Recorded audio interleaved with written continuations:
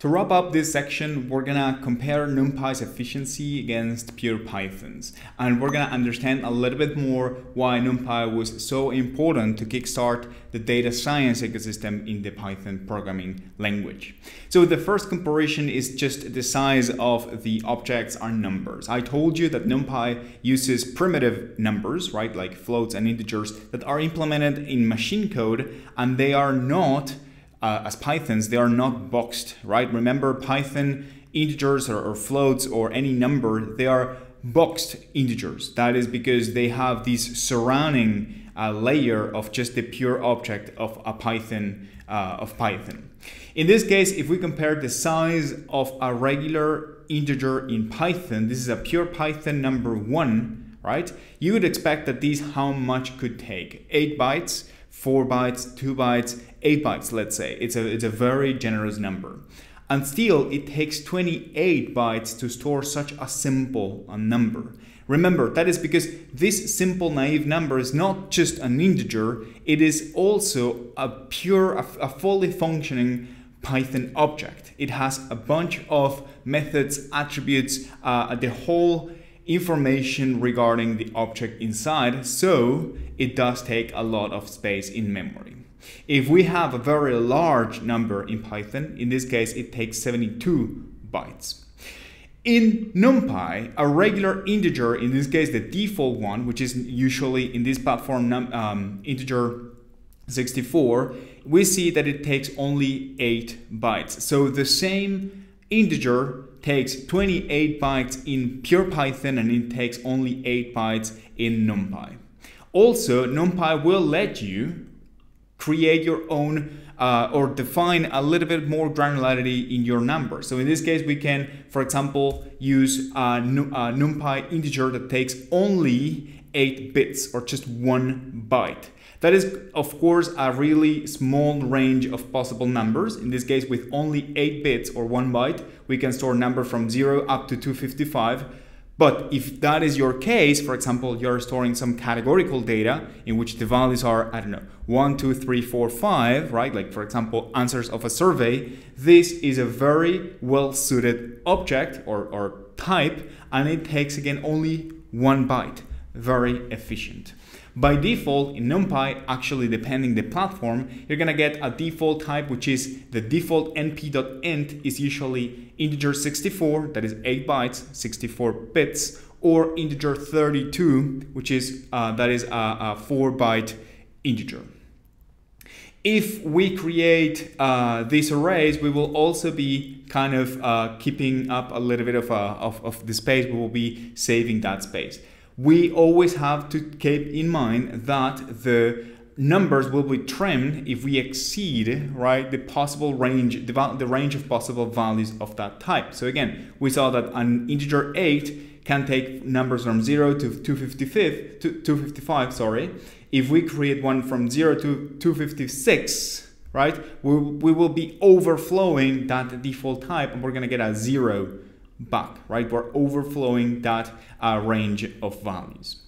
So far, that is the difference between memory utilization and the memory that it takes a pure Python object, a lot of memory because it's an integer, it's a boxed integer or a boxed float, and the amount of memory that a NumPy number takes. Let's compare really quickly the efficiency of multiple operations. To start, we're gonna create a very simple array that has 1 million elements, a fairly small array, I'm gonna say, with random integers from the range from 1 up to 999. So the operation that we will be performing and comparing in pure Python and NumPy is this one. We will be summing the squares of the numbers. We're first squaring the array and then we are performing the total sum of it. And this is the result. How much time does it take in a pure Python version? In this case, we're doing a list comprehension first to get the squares, and then we are doing the sum this is the regular built-in sum function of Python. It takes, in this case, 215 milliseconds or just 258, depending how you want to measure it. In this case, it's CPU time or wall time. It's the same thing. What we want to compare is the ratio, right, or the proportion of time that NumPy takes versus Python. this is again the pure Python version. The Numpy version will take, I'm going to show you, just in this case it took 52.4 milliseconds. This is probably going to get sped up when it's cached. As you can see, it's now a lot faster. It does have some variability, but what you're saying is that it's significantly faster, okay? Sometimes even 100 times faster than the regular Python version of the same operation. Again, this is the pure Python version, less comprehension, built-in Python syntactic sugar for a map operation, and a sum built-in Python function compared to the Numpy version. Of course, the result is the same in both. Finally, what does it all mean when we're working with code? Well, it means that Numpy will try to be as efficient as possible, and sometimes that includes some limitations, all right? So for example, we know already that we create an array, Numpy will assign a type to it. So when it assigns a type and it knows how many elements that array is going to have, it's going to allocate memory in a continuous manner. It will just allocate, it will find a chunk of memory which is free and can contain, right, which is large enough and free to contain your newly created array. So all your numbers, you can be sure in Numpy, they will be sitting in memory one next to the other. So any of these operations will be very fast. The result of these operations is just something that can be done with really low-level primitives. So again, this amount of memory is all reserved contiguous, and Numpy is also taking into account how many bytes each one of these numbers is going to take. In this case, we have 3 objects, and each one of them takes 8 bytes, right? So it will need 3 times 8 number of bytes in memory. It will find a chunk of memory which is free and has at least 24 bytes. In there, it's going to place your array. So it needs to know, again, how many elements you have, and it also needs to know what type they are. And once that memory is reserved, we can't change it, right? So for example, if we try to store a float, which takes a different amount of memory, what we will see is that Numpy will just trim it. It will just trim all the decimal part. It's going to round it to a regular integer 64 integer.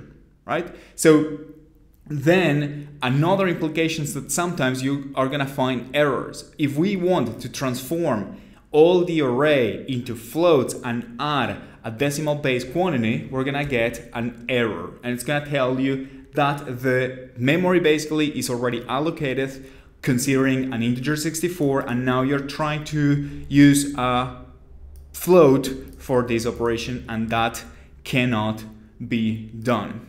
I'm going to give you a challenge now. We've had a couple of videos of Numpy, we have explored it in detail, and now I'm going to ask you, how can you concatenate a new, or how can you append a new number into a Numpy array?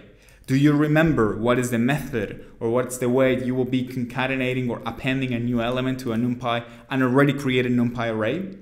The answer is that that is not possible. Or at least it's not simple to do it. And we haven't seen it either. It's because Numpy, again, is assigning contiguous places, chunks of memory for each one of the arrays. So we don't have this notion of appending things at the end. That is more of a Pythonic way of thinking about lists. In this case, with Numpy, we're always creating new arrays and transforming them into new things, right? So if I do something like array plus 10, this is a new array that was created before the previous array. It's still there sitting in that original memory position. So when we run this operation, what Numpy is doing is first getting the original type that is going to be here, of course calculating what's going to be the resulting type. Let's do a float here. I can do plus 0.5, and then finding that amount of memory that it's going to be needed to store this array with these number of elements and this type. Once it can find that memory, it's going to allocate this new array the previous one is always sitting here. So that is the answer. It's not simple, and actually you shouldn't be appending things continuously into a NumPy array. If you have that situation when you need to add either at the end or at the beginning of a sequential structure, you just need to use a regular Python list.